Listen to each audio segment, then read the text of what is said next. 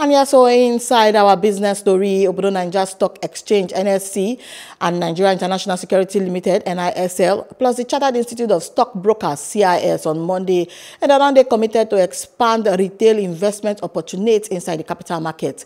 The three organizations, they make this commitment for one webinar where they organized by the NSE inside joint body with the NISL inside Lagos. And it being still there supported by the CIS and Association of Securities, where they deal with houses inside Obodo Naija Action.